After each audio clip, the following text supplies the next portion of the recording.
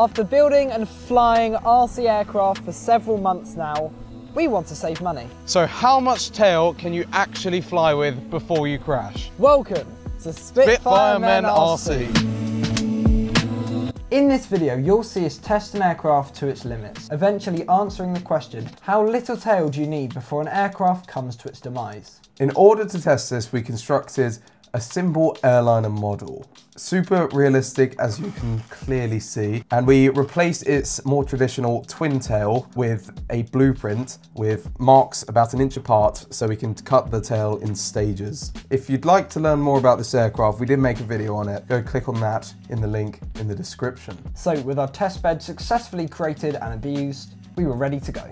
Now, why are we doing this at all? To cover that, let's answer why an aircraft even needs a vertical stabilizer in the first place. The fin on the back of the aircraft acts a bit like feathers on an arrow. It keeps the aircraft pointing straight. Without it, the aircraft has nothing to stop the nose from swinging side to side. That motion is called yawing. The tail also gives a rudder, a control surface actively stabilizing the yaw axis of movement, something to work against. So without enough tail, you can lose stability and control authority.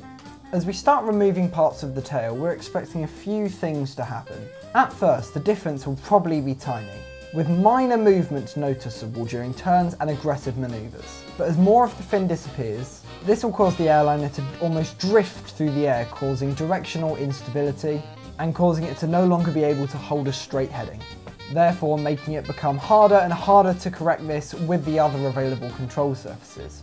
Eventually, we'll reach a point where there simply isn't enough stabilizer left, and the plane will become uncontrollable.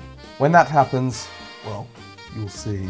Now we understand that, with our hypothesis set, let's head out to the flying field and put this to the test. Conditions were looking suboptimal, with a light gusty wind and noticeable turbulence. Nothing this plane couldn't handle. For the first flight, we took the test bed up to make sure everything was working as anticipated before we removed any of the tail. The question is, would it even fly at all?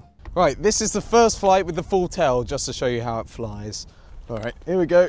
I haven't flown this in a long time, but you know. Just doing some trimming, because it did have a pretty serious crash, so I need to adjust it. So I did do a lot of repairs, and it's very windy. But yeah, you see it flies like a plane does. No rudder, need to make that clear. Very fast downwind.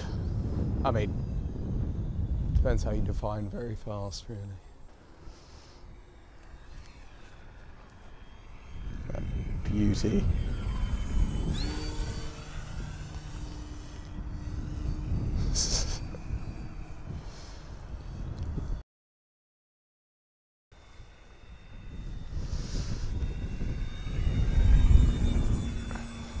Nice. This plane is fun, you know, let's not break it on landing. To the left. It's very, very hard to land today.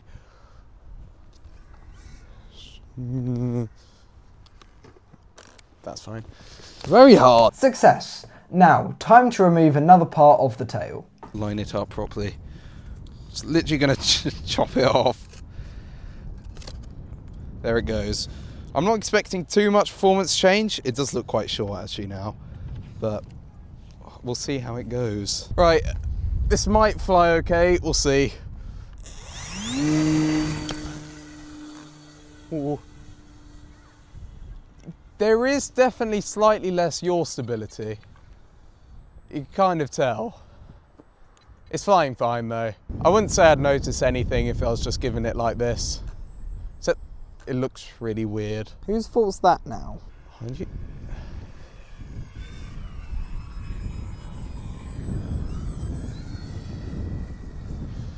Has it got plenty of thrust? It hasn't got tons, but it's got enough. It's good for what it is. It's a bit deadly doing rolls with this one. All right, bring it in for a landing. I was so wary about aileron failures or elevator failures with this aircraft after our previous video.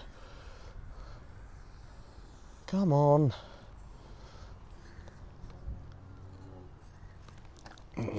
We just had a prop break because we don't have landing gear, so we're gonna get an 11x7. This is a 10x5. Oh, hello.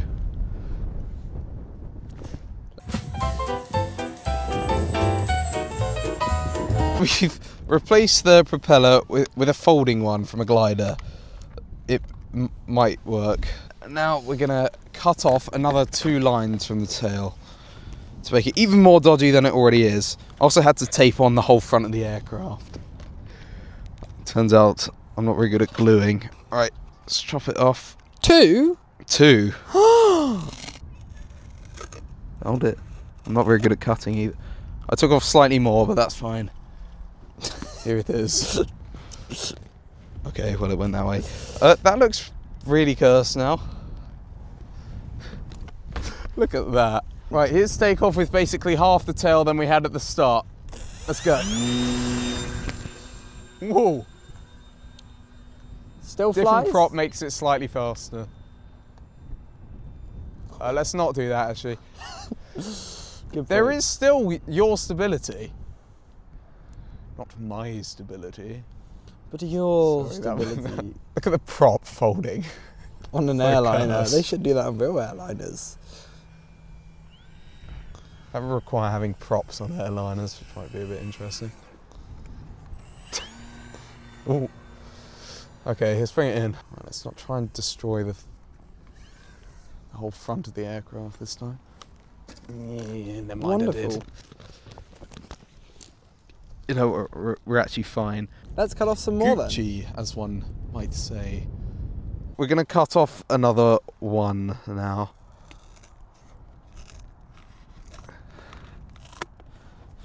Perfect. Like the bottom slant of the tail is now bigger than the top one, so that makes it exciting. Well, let's see if it flies. Yes.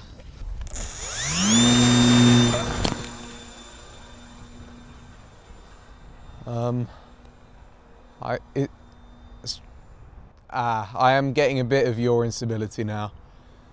When I bank, it doesn't come round anywhere as quick as it did. I'm noticing less drag as well. Well, we did chop a big part of the aircraft off. Yeah, you see, it's very slight, but when I turn, it doesn't, the tail kind of drifts a little bit. It slides a bit more than it was before. Yeah. But it still flies fine. Wow. I don't. And now for the landing.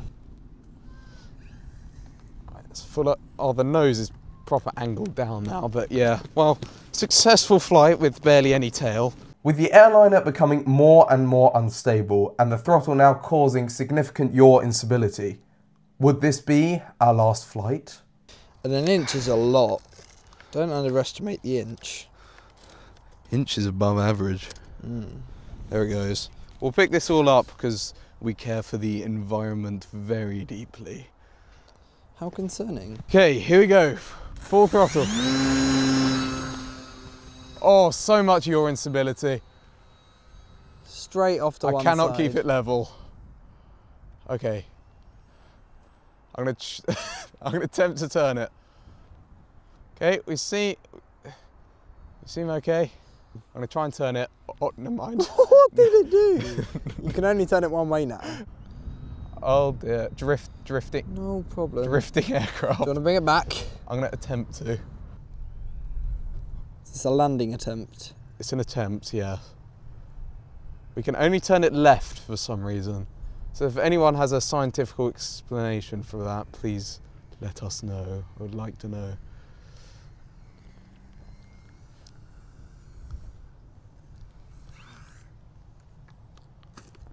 Wow. For some reason that was the smoothest landing yet. So, let's take the tail off. Right, we're somehow still here with the aircraft. So we're gonna chop off half of this because I don't have any more lines. So I suspect this will be the last flight though. The vertical stabilizer is now... We now have no tail. Tape. It's literally just a little bit of tape. Well, let's see if it flies. Yeah. This is it, ladies and gentlemen. I suspect this will be the last flight and end in a disastrous crash, we hope. So, no one around. I think we're safe. Right, ready? Mm-hmm.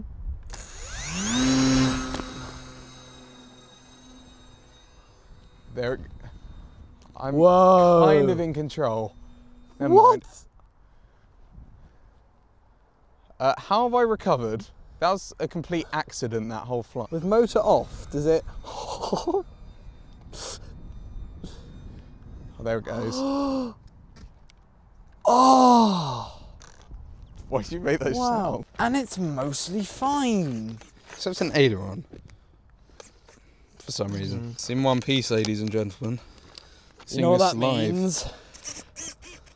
And the aileron? It's moving itself. You know what? Let's fly again. Was flying a plane after this crash a good idea? No.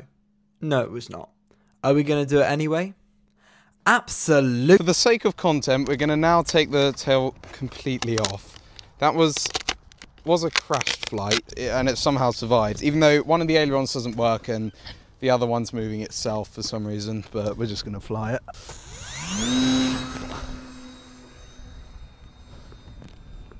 Knife edge, knife edge.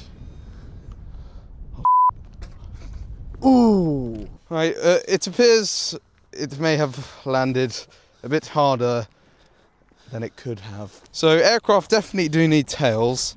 So, in conclusion, what have we learned? Turns out a plane does actually need a tail to fly, believe it or not, hence they have them.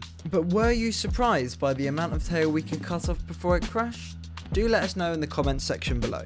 This video is a slightly different style to what we're used to doing, so do let us know if you'd like more content like this in the future. If you'd like to see more of this content, do be sure to subscribe to the channel and join the Spitfire Men. Now, following the death of our lovely airliner, we hope you have a splendid rest of your day. Cheerio!